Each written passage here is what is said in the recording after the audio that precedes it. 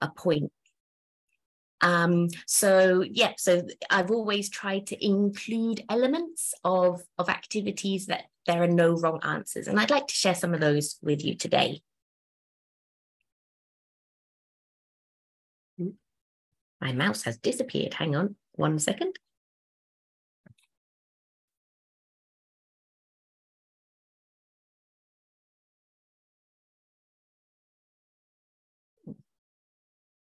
For some reason, I can't move on my slide. And this is frustrating because we practiced it the other day. Hang on. You okay?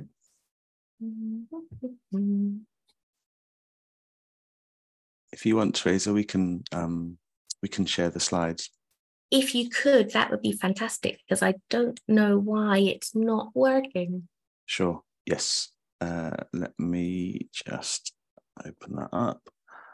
Apologies, everyone. We've been having some technical difficulties this morning. I also had a power cut, so had to run to a friend's house to do the session and had a power cut here just before we started. So it'll be all right on the night, as they say. Hang on 2 seconds. I'm just opening it up. And thank you very much. Thank you very much, everyone, for your patience. Whilst we're waiting, it's wonderful to see so many of you joining from around the world. Hopefully you'll come away with some ideas that you can use in your lessons today, if it's very early in the morning for you, or use the ideas on Monday, unless you have class over the weekend as well. Okay. So thank you very much. Paul is going to be my fabulous assistant, and I'll be going, next slide, please, Paul. Okay, so this is the plan for the session today.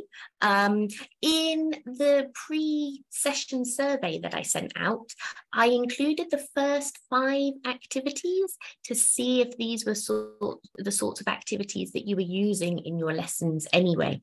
And only 19 people said that they had tried all 5 of the activities. So hopefully you'll come away with something new. I've added in an extra couple of activities as well, just so that you've got some ideas to use in your lessons. One thing I will say is that all of these are speaking activities. You can include elements of writing in them as well, but really they're aimed to be speaking activities. But we'll be using the chat quite a lot to kind of mirror what the activities would be doing. Next slide, please, Paul. Okay, so I'd like to start off with a story. Jackie is a teacher who lives in Scotland, where it's often icy and cold in the winter. Okay, next slide, please. Have a look at these questions and choose one and pop an idea in the chat. What do you think Jackie looks like? What does she wear to work? How old is she? Tell us more about her job. What type of teacher is she? What type of school does she work in? What age are the students she works with? What about the area where she lives? Is it a town, a city, the countryside? What can she see on her way to work? And what does she like about the area she lives in? Okay, so 30 seconds. Write an idea for one of those questions in the chat. Oh, Dato, thank you. She's very nice and friendly. I'm hoping that was about Jackie. She's young, lively, she works with kids, she lives in a small town, she wears casual clothes at work, fantastic.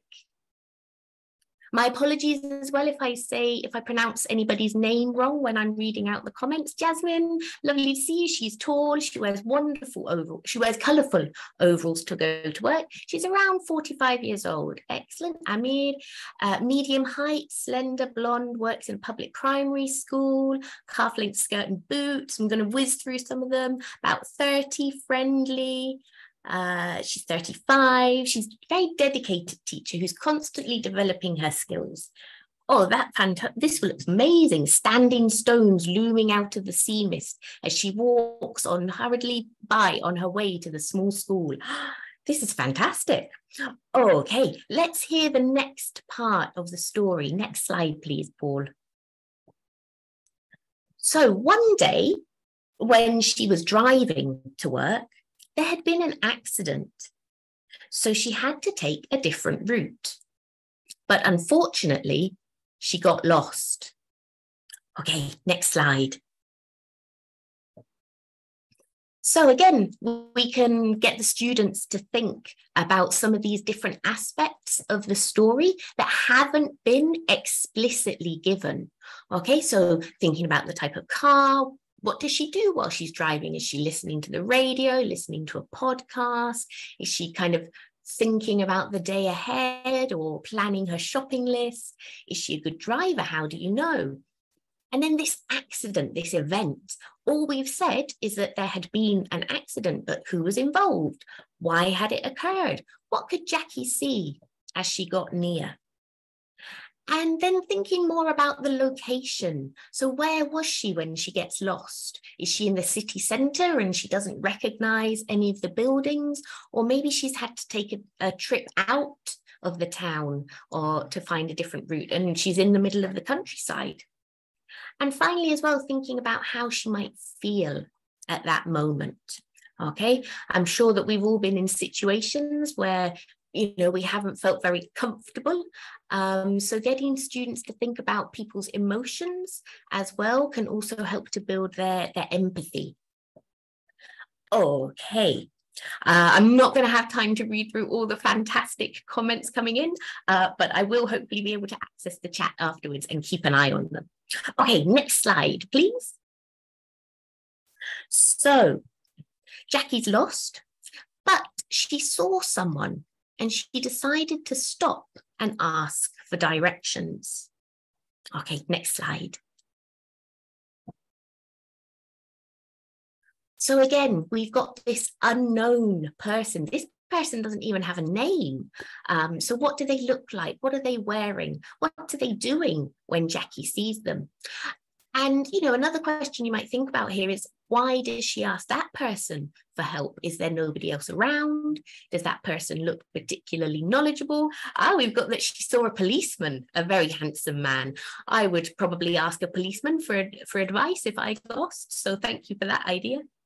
And then getting them to think as well more about this situation. So what's the conversation like? Is the person able to help Jackie? How far is she from school? Maybe she's got completely lost and has ended up miles away. Maybe the school is just around the corner and she didn't realize. And does the person say anyone else? Fantastic. So many ideas coming up in the chat here. A mysterious man wearing a hat. Intriguing, very good. And this is really what the idea is, that students can be so creative because they don't need to worry that their answer is incorrect. There are no wrong answers. And so it's really empowering for them to be able to think creatively and imagine the person, the situation, the place, and not have to worry about something being incorrect. Okay, last part of the story. So then, very simply, to get them really running wild with their imagination, what happens next? So they've built this character of Jackie in their mind, they've imagined the location. The accident perhaps is important to the story, perhaps not. Now Jackie's in this situation where she's lost, she's found someone to ask for directions, but what happens? Okay, and again, just getting students to be creative. I think sometimes teens can feel a little confined when they're in mainstream education. The mainstream education can sometimes be quite rigid in terms of what the students need to produce and the language they're expected to use and the ideas as well sometimes that they're expected to share with other people. So an activity like this is something that really gets them using their imagination. And yet, Naveen says using imagination is interesting. I really think it is. Okay, moving on to the next activity.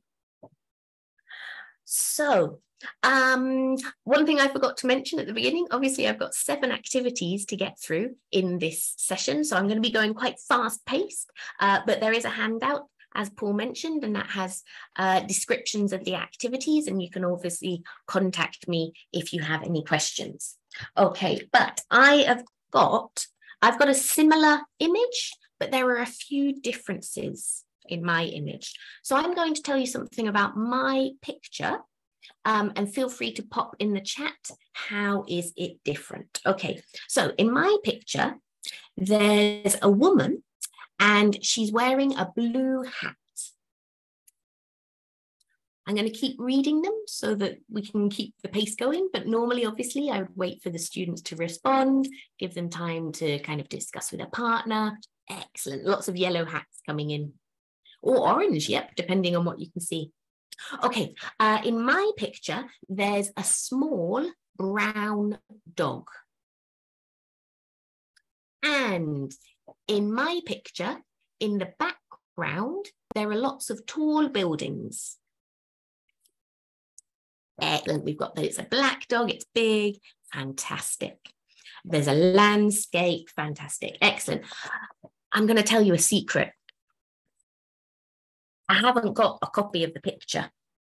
Okay, this is an activity that I love doing with the students because I feel that, again, it just gets them to use more variety of language and it gets them to listen to their partners as well. So I would put students in pairs, give them the same image and have one person make a sentence about the image that's false, and the other person has to respond and say what the true sentence is.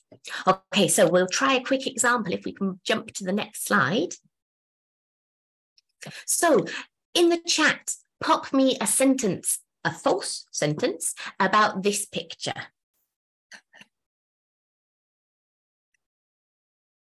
I think as well, students often have to do a lot of describing of pictures when they're doing exams and things. And so this puts a different spin on it so that they don't get bored of doing the same thing. Okay, so in my picture, there are 2 men and a woman.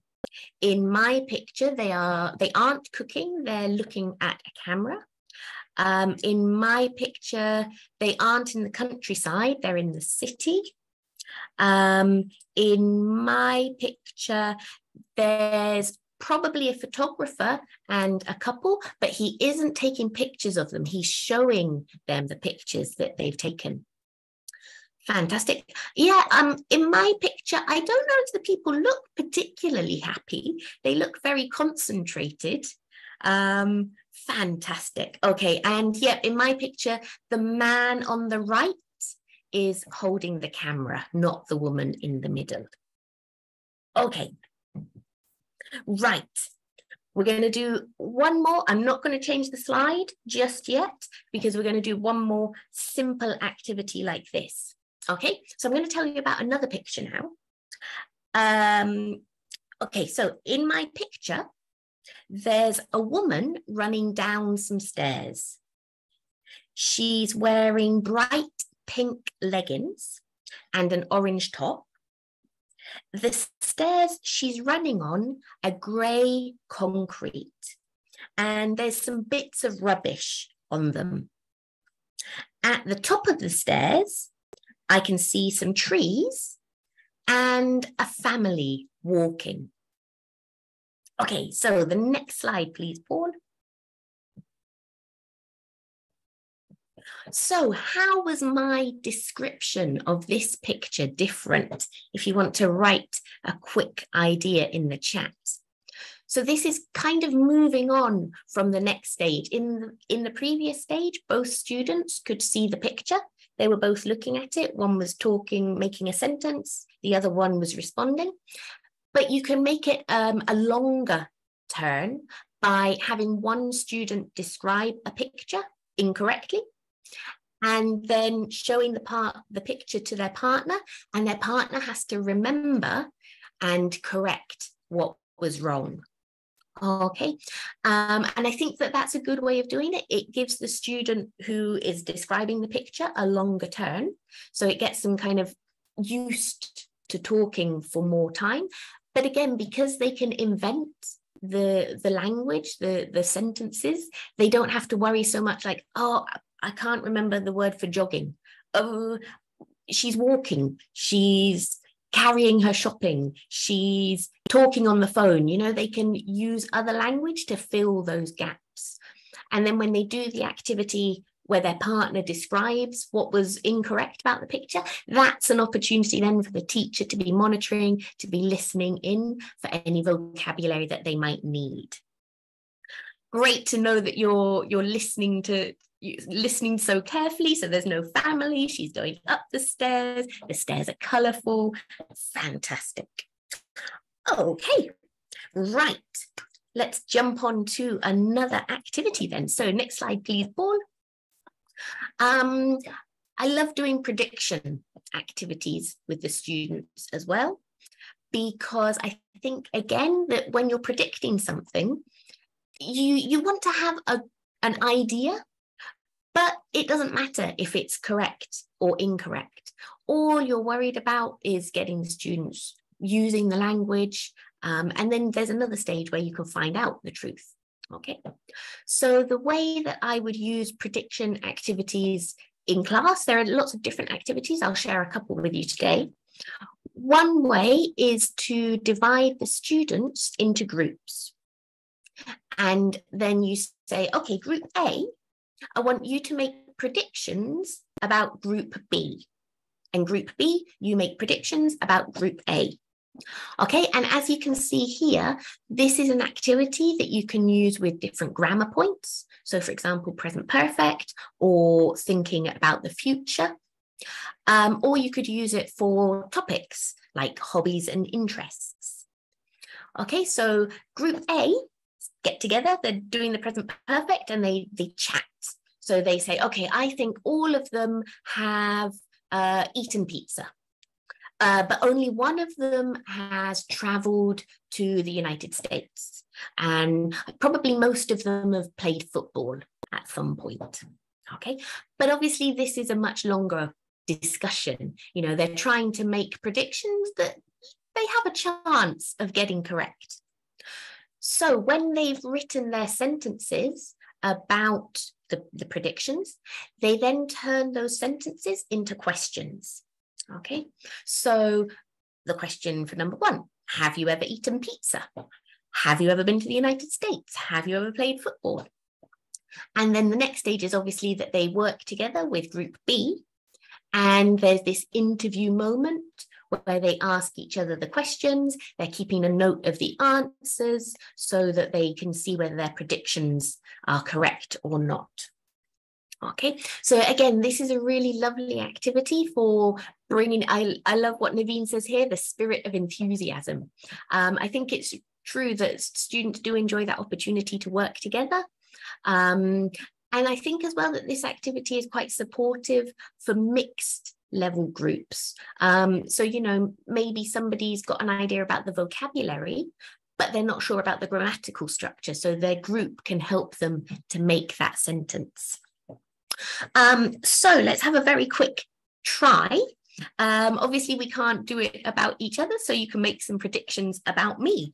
So Teresa has never da-da-da. At the weekend, Teresa loves da-da-da. And if she could live anywhere, she would. Okay, so make a prediction and then write the question in the chat and I'll attempt to answer them. Floriana, yes, I have been to Italy. And I'm going again soon. I love Italy.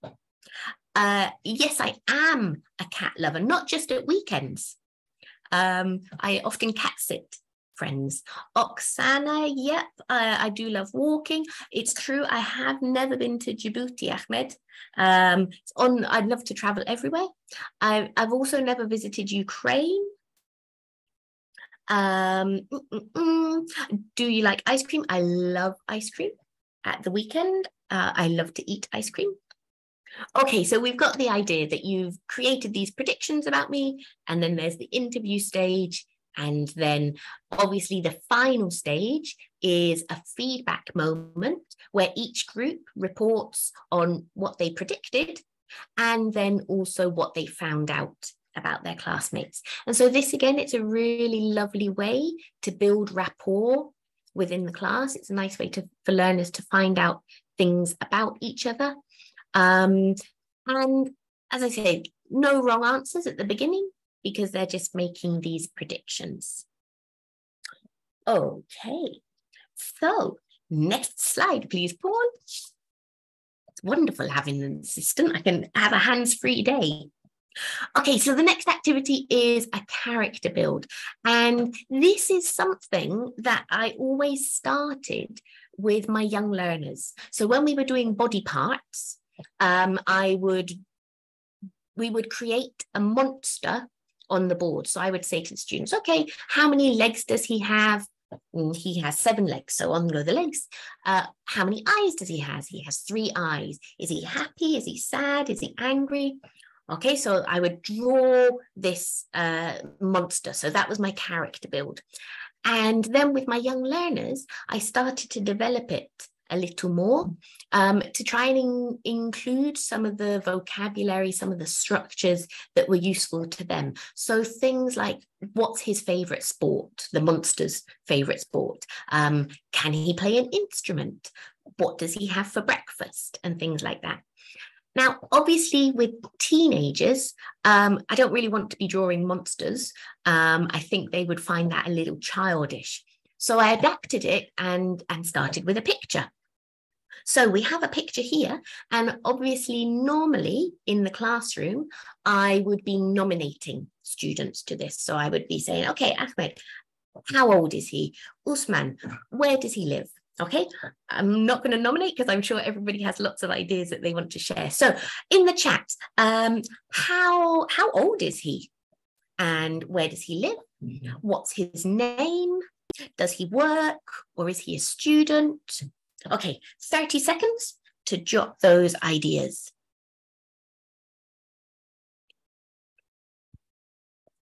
Okay, so going for early to mid to late 20s. Fantastic. Oh, 17. Very good. He's a student yoga practitioner. Nice idea. He lives in Spain. He likes climbing. He's a student, an artist, a dancer. Fantastic. He's very athletic. Yep. Okay. He's at his parents' house. He lives with his parents. Lovely. He lives in India. Excellent. Okay, so again, lots of opportunities for students to be creative. And again, there are no wrong answers. If they said he was 70, I might go, he's looking very good for his age. But they've got the freedom to be a little bit creative with these ideas. Okay, there is another stage. Okay, so next slide, please, Paul. So building on this idea, we can also take it a step further, and we can build the character even more. And this is a really nice opportunity to practice different grammatical structures or different lexical sets as well. So for example, some grammatical points that we've got here. We've got, again, thinking about the future. We've got the past. We've got language of routines, and we've got these dependent prepositions that are adjectives. Okay, so choose one of the questions and write me something about the guy in the chat.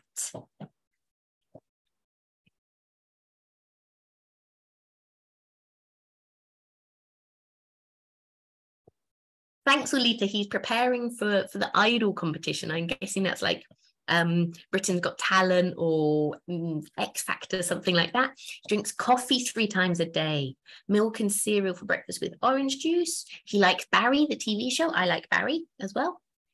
He's afraid of snakes. Oh, very good. Later, he'll do a meditation. He went to Paris last week. Lovely. He's meeting his friends. He gets up at 2 p.m. Wow. Does he have a late night as well? Other people say he wakes up at 5 a.m. Oh, afraid of failure. Very good. He lives on coffee and he's an extremist. He's an instructor teaching young learners. Lovely. Fantastic. Okay, so obviously, when you're doing this with your students in the class, you can give them a set of the questions that you want them to use. I would use it and focus on a particular grammatical point, particularly with lower level teams. Obviously, when you get to higher levels, you can throw in a mix of different grammar points.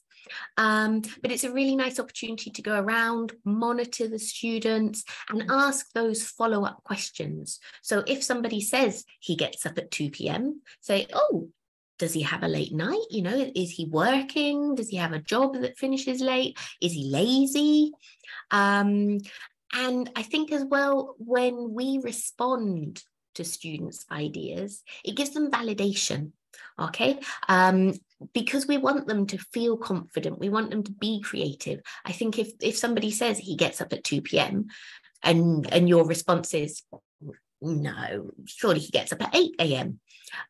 You kind of dampen their spirits a little. But if you're responsive to their ideas and you ask them for more information and you show interest, I think that's really motivating for all of our teams. Fantastic. Okay, one last thing. He's an early riser, has a full healthy breakfast and only has coffee in the morning. He sounds fantastic.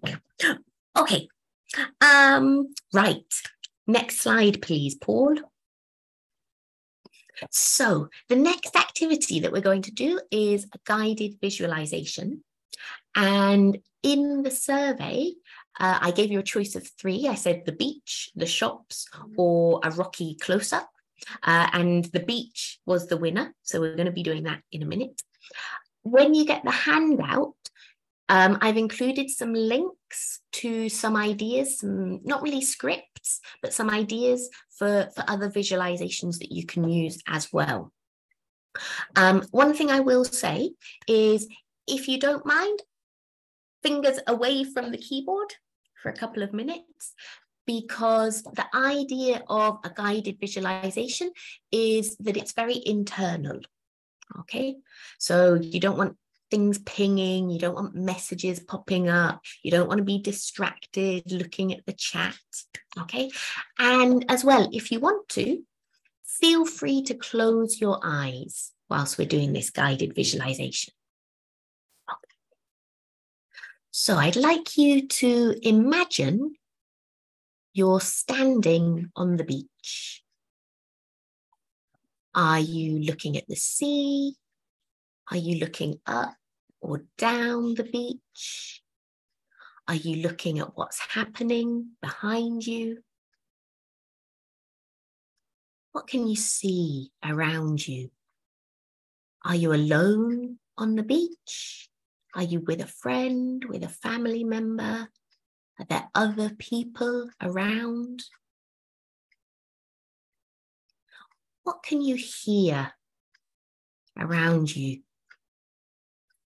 Perhaps there are birds flying overhead or walking along the beach. Perhaps you can hear the waves. What does the sea sound like? Is it a calm day? Is it stormy? Can you smell anything? Maybe you can smell the salt on the sea air. Take off your socks and shoes. What does the ground feel like beneath your toes? Is it sandy? Is it soft sand? Are there pebbles? Is it sharp? Imagine you walk down to the water and dip your toes into the sea. How does the water feel? Is it cold and refreshing? Does it send chills up your spine? What's the weather like? Is it hot and sunny? Can you feel the sun on your face? Maybe there's a light breeze blowing along the beach. And how do you feel right now? Okay, when you're ready, you can open your eyes. And then obviously the next stage of this would be for learners to be in pairs and to be telling each other about their experience. Okay, I won't get you to write everything because this is the sort of activity that can have students talking and talking and talking. With weaker students, you might want to put questions on the board to support them. If you do put questions on the board to help them, I would suggest not putting them in a list, but dotting them around the board, because when questions are in a list, students work through them in a very linear fashion. But when they're dotted around, they approach them in a much more natural, organic way. They see a question that they're interested in and they respond to that question. Okay, and that gives them a very different experience when they're describing what they imagined. Okay, thank you for all the comments about my calm voice. If we can jump to the next slide, it's one of the key factors for a guided visualization. The idea is that you bring the students into a very relaxed state so that they can really visualize things in their head. Okay, so that's why, no background noise, no cars outside, speaking slowly as well to really give them the time to think about those questions that you're asking them. And also it's important to grade your language. I admit I said, when you dipped your feet in the water, maybe it sent chills up your spine. That's not the sort of language I would use if I was doing this with my students. You want them to be so relaxed that no word is jarring when you're asking your questions, okay? Because if you ask the students a question and they don't know a word, they automatically get jolted, okay? So very simple, very graded language, very short questions as well. Trying to bring in all of the senses. Some are obviously easier than others. Smell and taste tend to be the trickier two, depending on what the situation is. For example, when you're in the shopping centre, the one you can see on the handout that I can see Melissa shared, that's an easy one for smell, because when you're in a shopping centre, all of the shops are throwing out these different scents to try and entice you to come in. So that's something that students can really respond to and really think about as well. Another point for you as a teacher, like I said, it's supposed to be a relaxed state. So find a point in the classroom and stay in that position, because particularly as well, if students are closing their eyes, it can be quite unnerving to feel that somebody is moving around when you don't know, you assume it's the teacher, but again, very relaxed state. And finally, leading them out of the visualization gently as well. So okay, when you're ready, open your eyes and talk to your partner. Okay, rather than, okay, everybody, let's go. Tell your partner what you imagined. It's meant to be the whole experience of the guided visualization is meant to be very, very relaxing. Okay, fantastic. Thank you very much. So next slide, we've got a couple more activities before we finish. Right, this definitely maybe is one of my favorite activities of all time. It's so simple. It doesn't require any preparation by you. And you can use it again and again and again and again and again. So the way it works, in a minute, I'm going to tell you about my plans for the weekend. To make it a little simpler, I will say I'm going out for lunch and then I'm going to a craft fair. Okay. Before I speak, I'd like you to take 1 minute and can you write down, not in the chat, write them down on a piece of paper, 5 words you think I'm definitely going to say, and 5 words you think maybe I'll say. Okay, so my weekend plans: going out for lunch, going to a craft fair, my Saturday plans, okay, only Saturday, going out for lunch, going to a craft fair. 5 words you think I'll definitely say, 5 words you think maybe I'll say. These can be any type of words, nouns, adjectives, verbs, but nothing very obvious. None of those kind of grammar words like I, the, okay? Prepositions, nah. Okay, so we want content words. Okay, so 1 minute, I'm going to drink some water. 5 words definitely, 5 words maybe.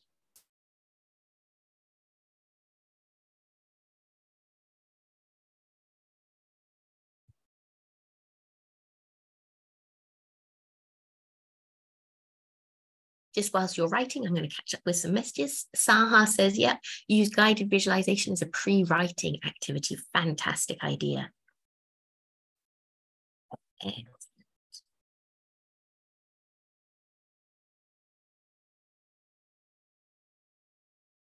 Yeah, lots of concentration when they're doing the guided visualization. Very true.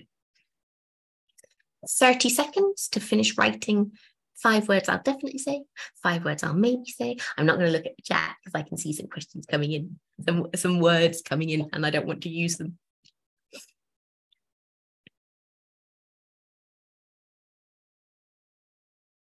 Oh, okay, I think obviously my students, I would give them more time to prepare for this activity. If you've got some words, it doesn't matter if you haven't got 5 and 5, not to worry, but we'll jump on. Okay, so everybody ready to listen? Whilst I'm talking, tick the words that I say. You only need to tick them once. And if I say a word, any form of the word is okay. So if I say travel and you've written traveling or traveled, give it a tick. Okay.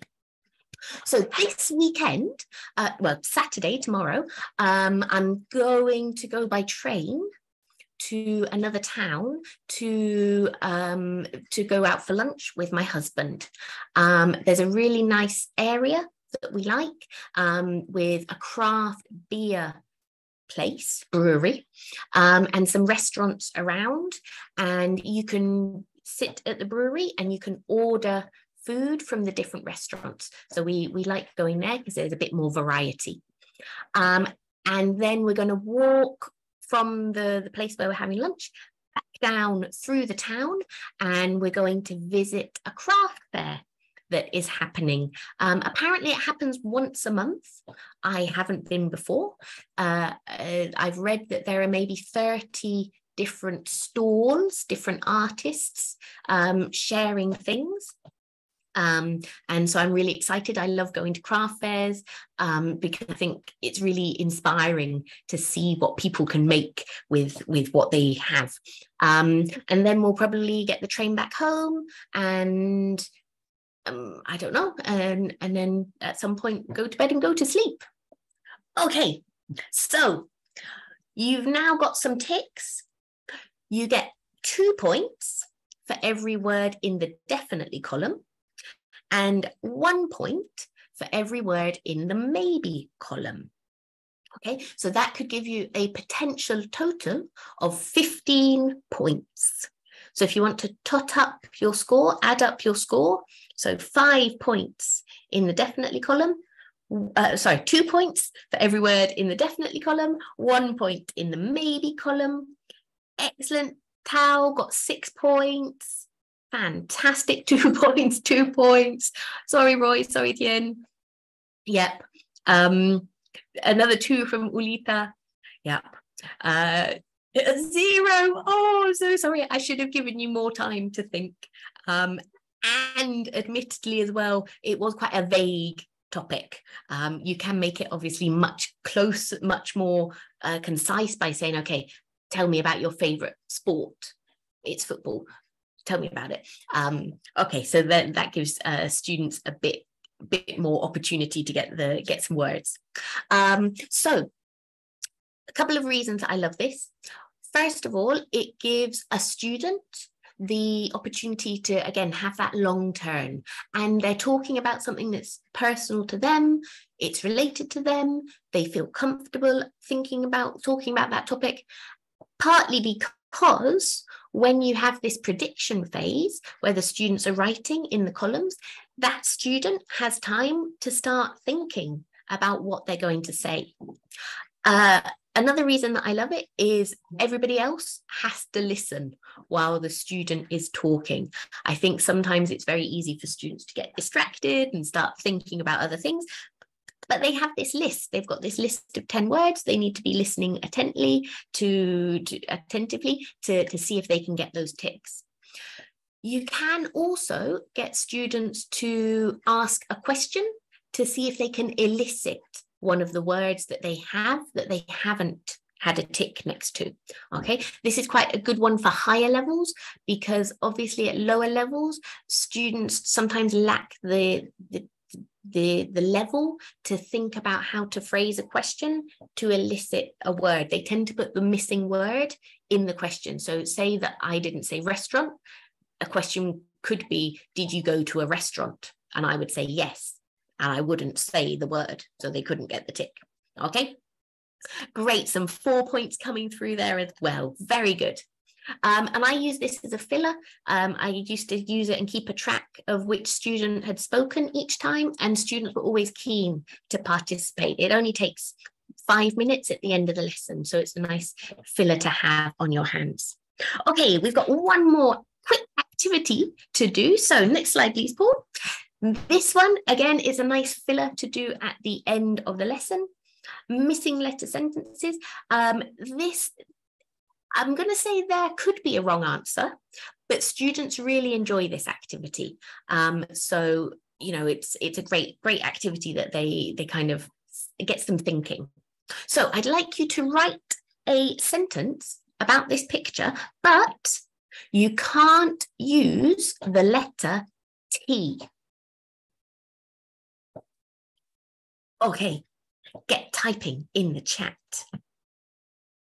So a sentence about this picture, but you can't use the letter T.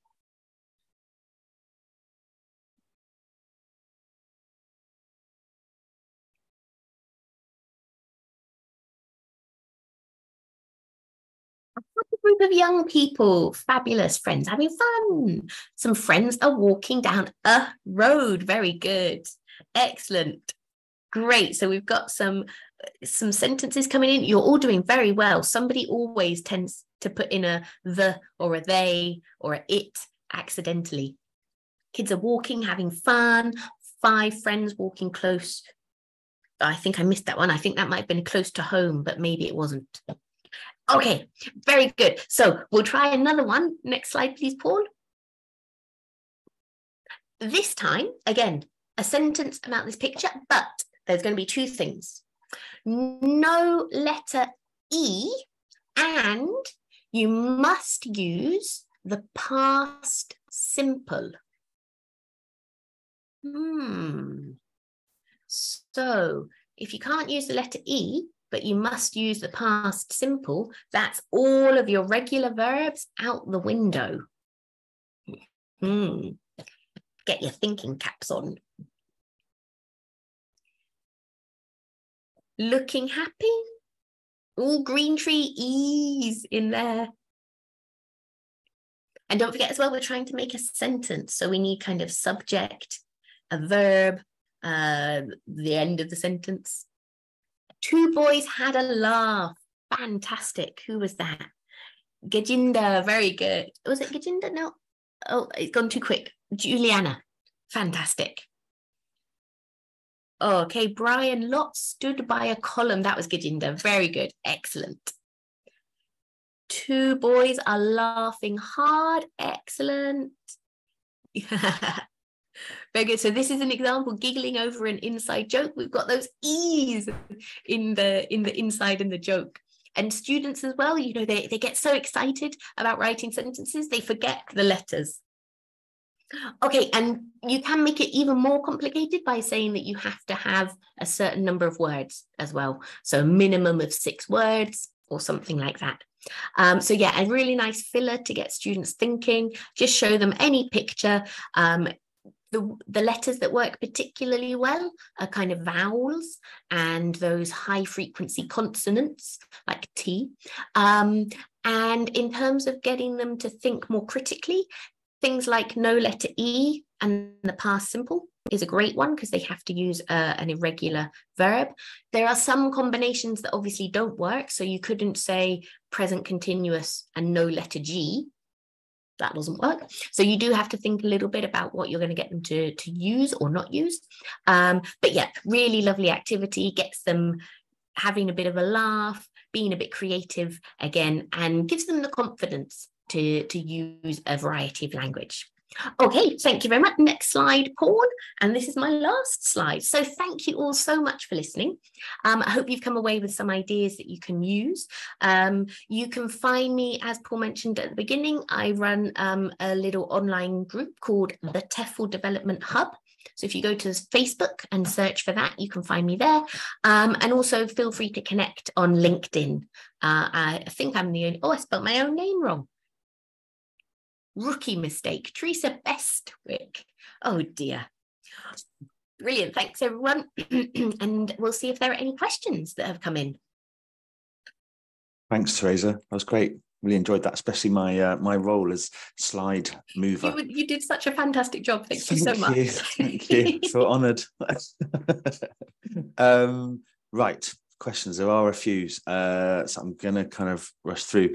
Also, you can have a little look as well if there's any in there that you particularly want to have a look at. Let's have a look. Would you, start with the first one from Amir. Would you focus on accuracy during the imagination stage of the storytelling section? And if so, immediate or delayed? Really good question, Amir. So generally, a lot of these activities I would use to focus more on fluency, because obviously the students will be talking to each other and sharing their ideas. But I think it is an opportunity to be monitoring the students, and just if you hear anything, do feel free to kind of go, oh, one thing you might want to think about is but yeah, generally lots of work on fluency, I think, to help increase that confidence with them. Great. See, Almudena, the next one, she's asked about the level. Yeah. So I think generally all of these activities you could adapt from, kind of A2 all the way up to C1. It's very much about grading the language, thinking about the type of questions that you're asking the students. For example, when you do the character build, obviously for A1, it can be very simple things. What's his favorite color? What does he have for breakfast? And then you could get right up to what's something he wished he had done when he was younger, to bring in that more advanced grammar structures. Mm-hmm. Okay. Kualun Huang, it's got a couple of questions here. I just want to look at the second one, actually. So it says, these activities seem to encourage and cultivate students' speaking skills. We can pre-teach Lexis beforehand, but how do we deal with words that students don't know, but they need to express their ideas? Yes, so this is a really good point as well. So for example, when you do the guided visualization, I think that's a really lovely activity, because when students are imagining, they don't need any vocabulary. All it is pictures. But then when you're doing that stage where they're talking to their partner, that again, that's the opportunity for you to be going around and looking for opportunities for emergent language. So if you, and often you can see on their faces, you can see that kind of confused look of, how do you say? Okay, so definitely, being available, being ready. And I think as well, another thing about building confidence with teens is it helps to build their confidence in you. And so they feel much more confident and comfortable asking you for questions and asking you for vocabulary, and not feeling like, oh God, I should know this word and I don't, and now the teacher's going to be angry at me. Okay, so yeah, it's all about building rapport, building confidence, and making students feel happy in their classes. Great. Thank you for that, Teresa. Question from Ahmad.